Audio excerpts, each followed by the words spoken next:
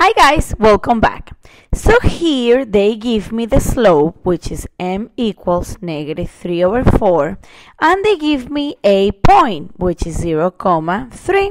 Well, I see that I can go ahead and use the point intercept form, which is y equals mx plus b, and then I just plug y equals, and then for m I do -3/4x, and look at this, when x is equals to 0, y is equals to 3.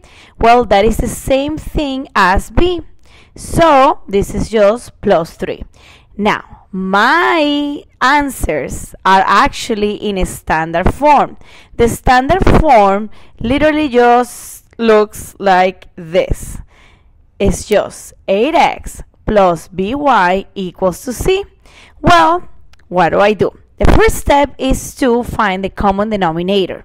That means, what is that you have here as a fraction? Well, in this case, it's just -3/4. I'm going to multiply every single term by 4.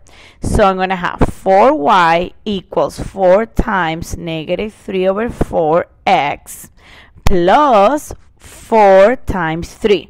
You cannot do it to only one term. You have to do it to every single one. This is going to be 4y equals. When you multiply, remember, this is a fraction.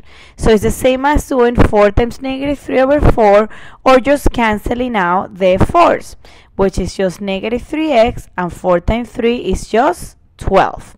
Finally, since I want the standard form, look, I have x in the front, and x always has to be positive. So I'm going to go ahead and put it to the front, and I get positive 3x plus 4y is equals to 12, and we got our answer. Please don't forget to watch our other videos. Also remember, you can Skype with us, and also thanks so much for learning.